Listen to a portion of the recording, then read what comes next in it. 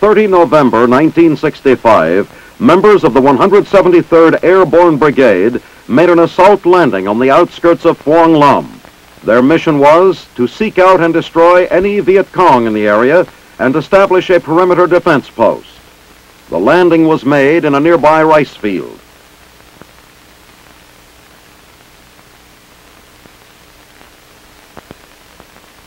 Immediately upon landing, the troops saddled up and moved out.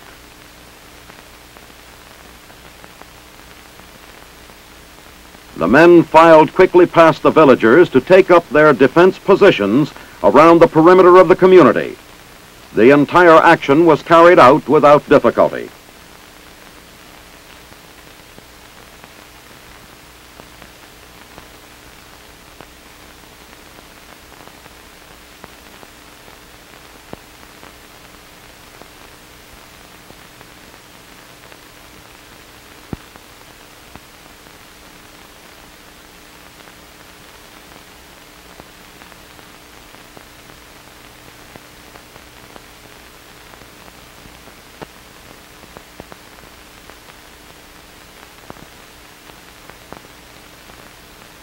Dense undergrowth was encountered on the other side of the village, and patrols began moving out to search for any Viet Cong who may have been hiding in the thick cover. Elsewhere, the general move-up continued.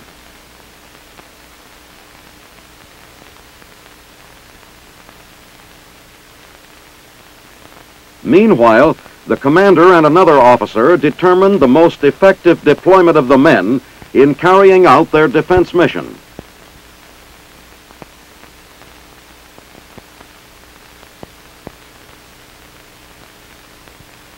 Logistic support for the mission commenced almost immediately as the cargo helicopters began arriving and offloading vehicles, ammunition, and supplies.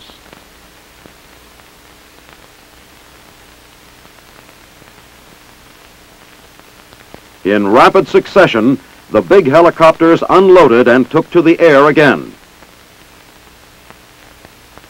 Overhead, Sky Raiders appeared to reconnoiter and pinpoint any Viet Cong personnel in the area. But none were found, and the men settled in for their long vigil to deny enemy access to Phuong Lam.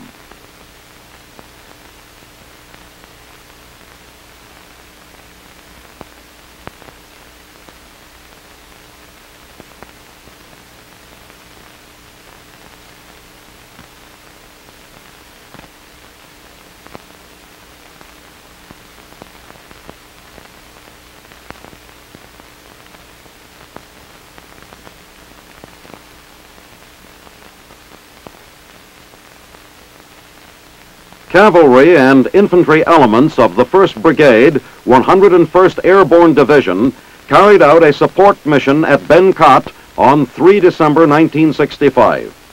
Here seen rolling up Highway 13, these units were flown from their base camp at Phan Rang, nearly 200 miles north, to Bien Hoa Airfield. From the airfield, they convoyed over the sniper-infested road to the 1st Division camp at Ben Cot. Their mission was to serve as a reaction force, covering the 1st Division's sweeps of the area some distance north of the Ben Cot camp.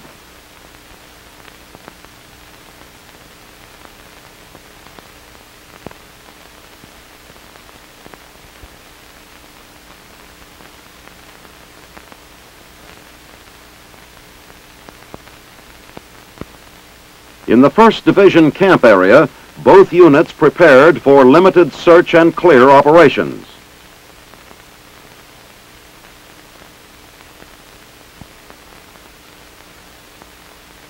The initial operations to clear the vicinity of the camp got underway with infantry forces scouring the nearby terrain. Armed vehicles of the cavalry took up strategic positions to await any Viet Cong who might be flushed into the open by the infantry sweep. Action was limited to light enemy sniper fire. While the sweep and clean operation was underway, mortar teams emplaced their weapons and prepared to support the action.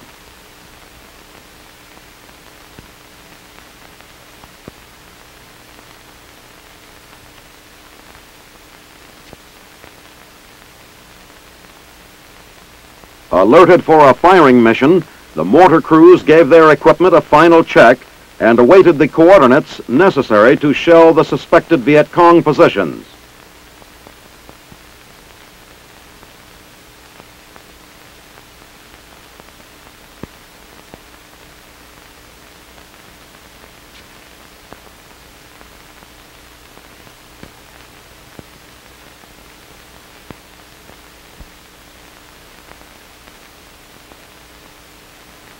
Though the firing continued for some time, there was no response from the enemy.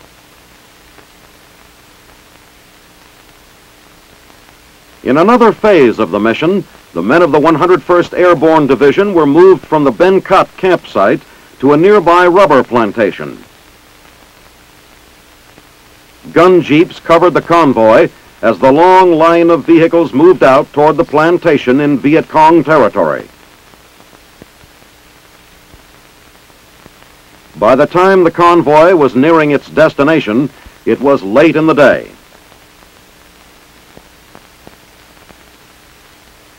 As the vehicles arrived in one of the plantation fields, they were carefully positioned and preparations were made to spend the night in enemy territory.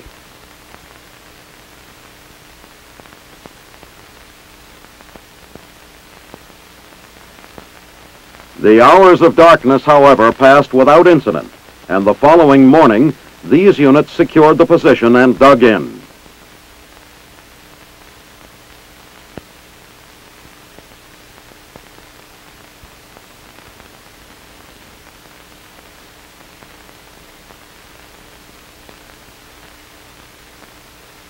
Vehicles camouflaged with local greenery and weapons ready, the men waited in vain for the enemy.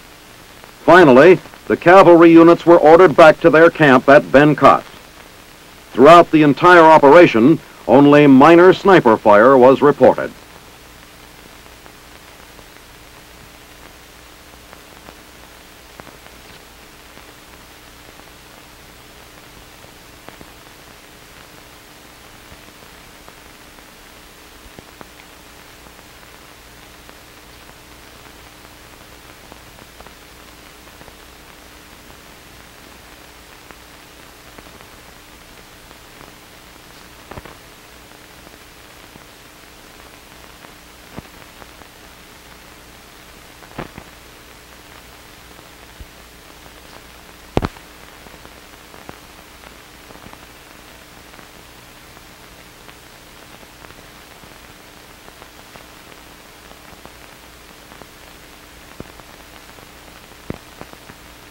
This sign announces the construction of an office building in Tent City B for Baker at Tonsanut.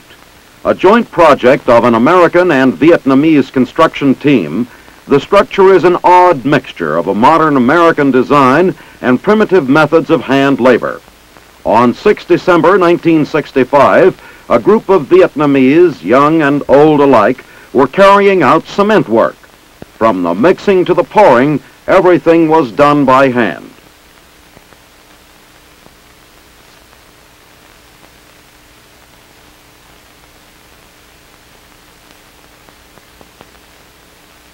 This included a rather unique windlass system for lifting the heavy barrels of cement to the second floor of the building, while at the same time lowering an empty steel drum to the workers below. Despite the limited lift capability of the system, it served the purpose surprisingly well.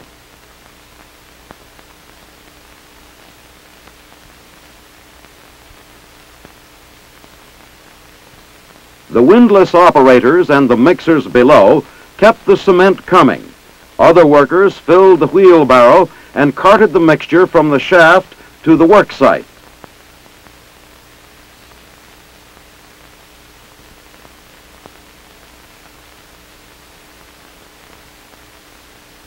The masons poured and spread the concrete for the new floor.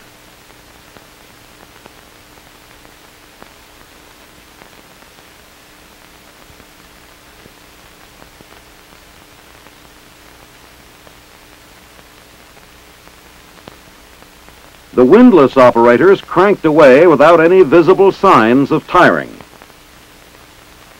Even in the United States, a cement job this size is something to be reckoned with.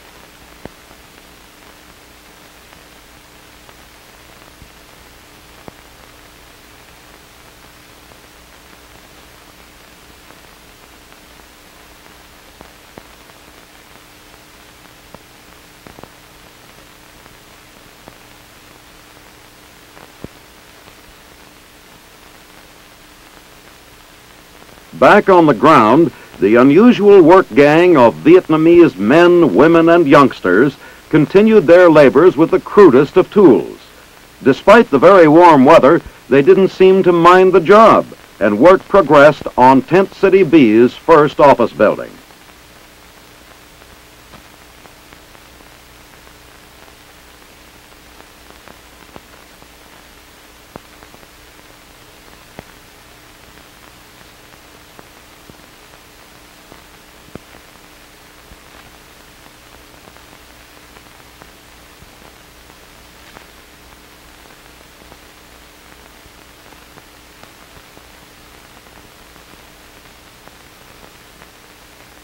At Tai Ninh, the Special Forces are carrying out a program of civic affairs. Through this program, Special Forces units have financed the building of a school, a modern dispensary, and have repaired a vital road washed out during the monsoon season. This is the school which was erected in the village of Trong Sup on the outskirts of Tai Ninh. Educating the young in Vietnam, as elsewhere, is a difficult task due to lack of facilities. Even this new school building is incapable of handling the numbers of students who wish to attend. There are 3 teachers. Classes are divided so that half of the students attend in the mornings and the other half goes to afternoon sessions.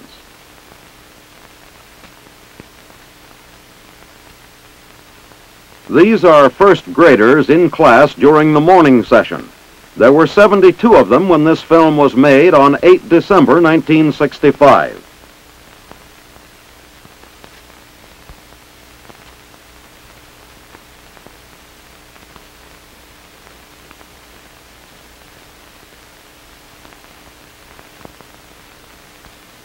Vietnamese soldiers gave out chocolates to the students, and the Christmas candy was eagerly accepted by the tots.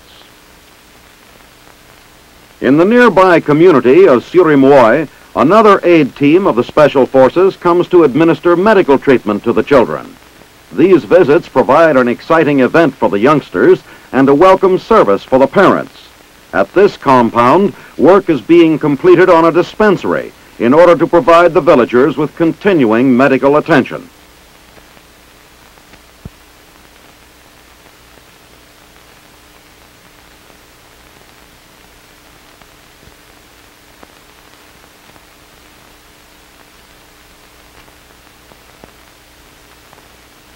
This is the dispensary as it appeared on 8 December 1965. The construction work was still going forward, but for the most part the facility was almost completed.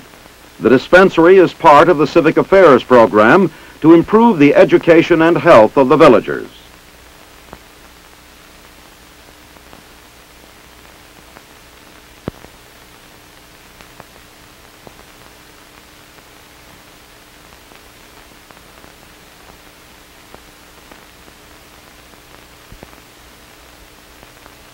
Gifts of candy were donated by the people of Linesville, Pennsylvania, as part of Operation Christmas Star. Through such gifts, the medics gain the confidence of the children and are able to treat their ailments without fear on the part of the child.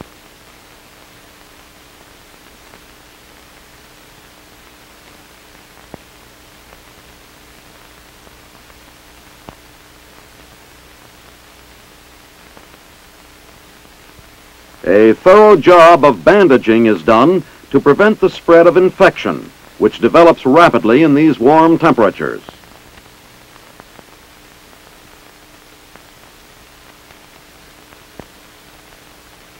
Various forms of fungi infection are common in this climate. Helping to cure these ailments with modern drugs and teaching the villagers how to safeguard their health is the objective of this phase of the program.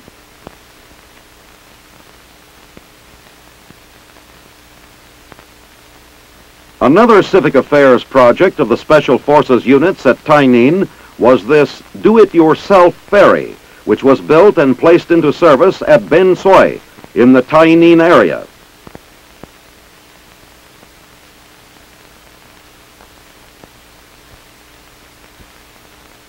As of 9 December 1965, the river crossing device was proving a boon to civilians and the military alike.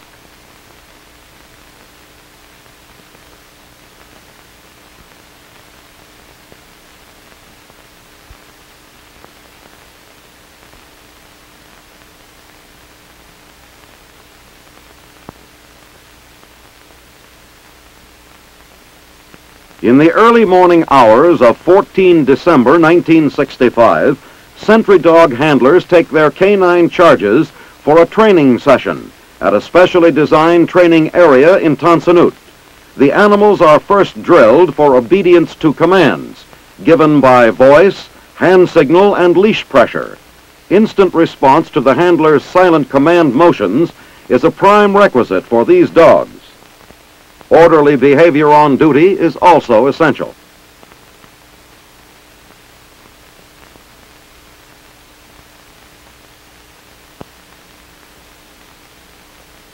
Should the sentry dog be required to pursue an elusive prowler, it must be able to overcome all kinds of obstacles while tracking and chasing the quarry. To build stamina and confidence in the animals, the handlers put them through a rigorous obstacle course. This phase of the training also keeps the dogs agile and physically fit. Some of the obstacles which these canine sentries easily leap would be difficult for a man to clear.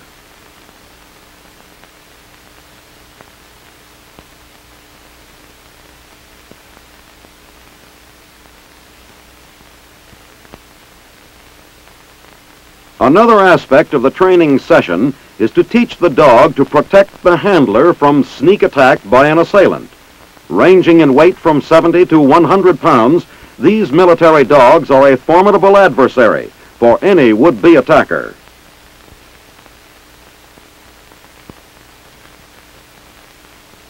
Once released, a sentry dog quickly levels the intruder and holds him prisoner.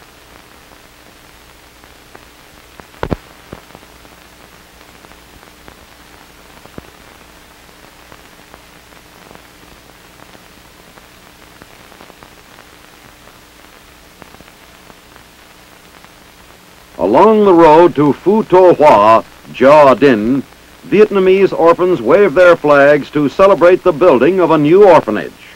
The date is 12 December 1965, and the Vietnamese Honor Guard salutes the arriving members of the U.S. Army Signal Corps, whose financial contribution made the new orphanage possible.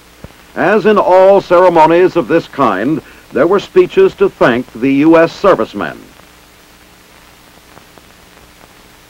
And the all-girl choral society performed as the assembled dignitaries looked on. For some 50 children, this day's groundbreaking ceremonies would never be forgotten. Even the government in Saigon took notice of the occasion and sent a special envoy to officiate on behalf of the people.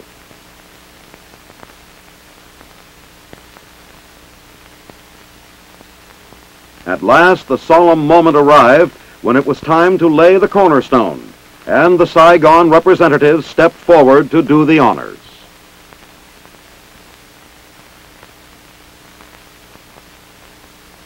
When the cornerstone had been set in place, the civilian and military dignitaries returned to the platform, and the smallest orphans sang for them. With their gift of $3,000, the Army signalmen had created a new home for these unfortunate boys and girls.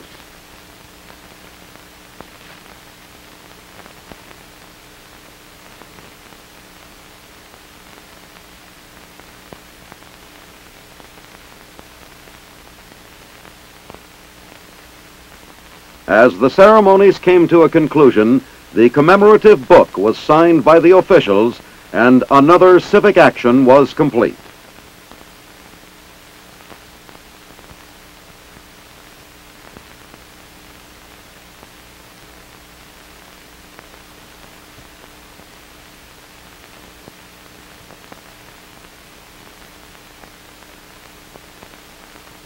In cooperation with the Civil Affairs Support Command at Nha Trang, medical officers of the Army and Air Force conducted a sanitation evaluation mission on 7 December 1965. Purpose of the investigation was to locate possible sources of contamination and breeding places for disease-bearing insects. An exposed and unsanitary hotel kitchen was spotted by the investigators and through Civil Affairs Support Command listed for cleanup. Other sanitation hazards were located at the same site, such as these partially empty bottles and cans.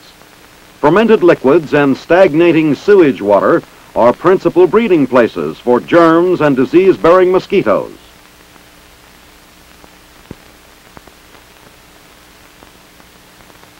After a thorough inspection, the researchers wrote up their reports and moved on to continue their work. Through such investigations as this, sanitation work is moving forward.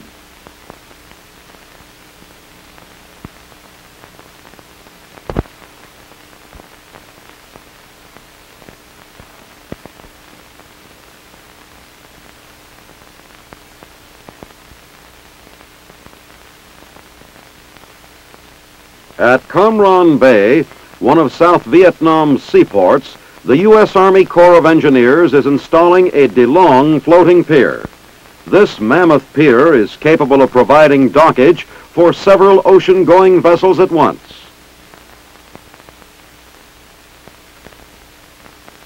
The floating pier, which is an engineering marvel, was first towed into the desired position.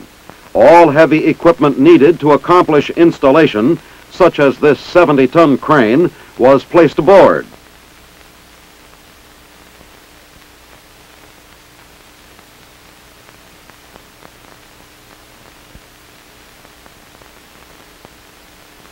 Other material for the job is delivered by LCM motorized barges. When finally installed, the pier will rest upon huge steel pipe pilings called caissons. The pier itself is constructed with holes for the caissons to pass through. On 9 December 1965, the pier was in the desired position, and several of its caisson pilings were already in.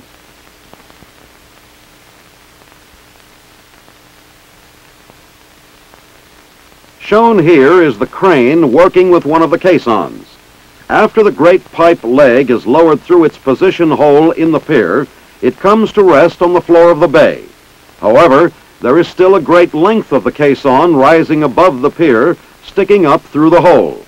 As each caisson is lowered into position, a permanent jack is placed around it. The jacks are then used to shinny the pier up the caissons until it is in the desired attitude above the water. Here we see the crane moving a caisson with jack attached into position for insertion into its guide port.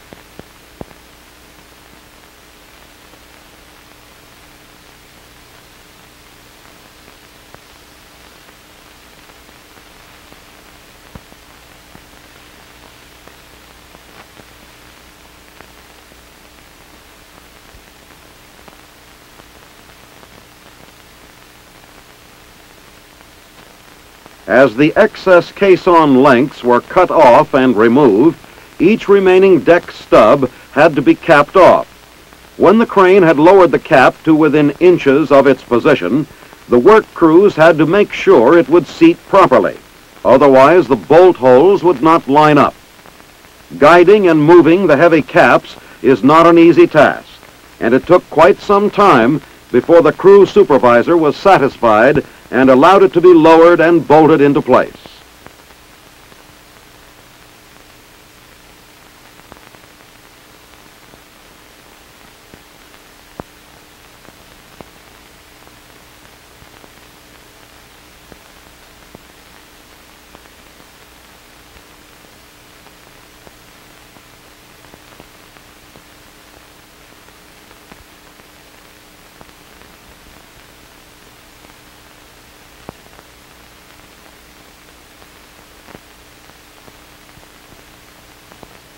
By the time one caisson and jack had been capped off, Another piece of caisson at another location was ready for removal.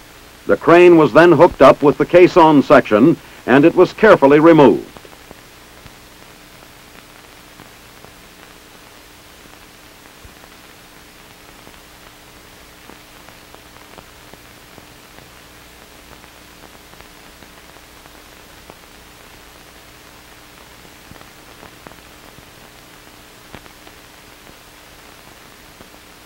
Welders go to work shortly thereafter and neatly seam the cut-off stub to the cap acceptance collar.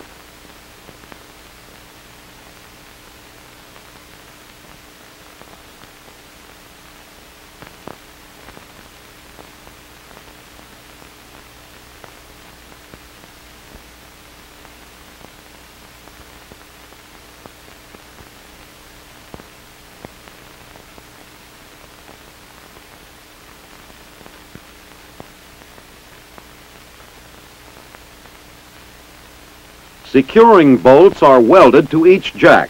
These are the bolts which will fasten the jack to the deck of the pier.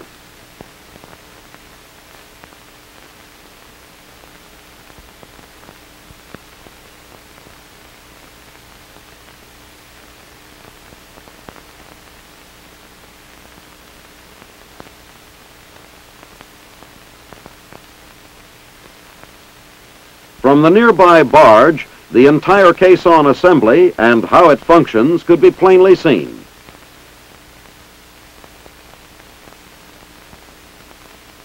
The busiest man on the job was the crane operator. Here he is seen tipping over one of the massive caisson sections as he gets it ready for removal from the pier. Just clearing away pieces of caisson was a chore in itself.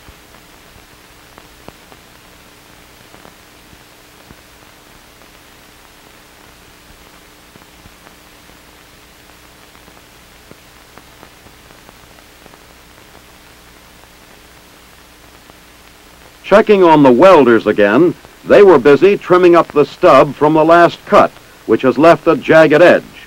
Unless this procedure was followed, it would have made the capping operation difficult.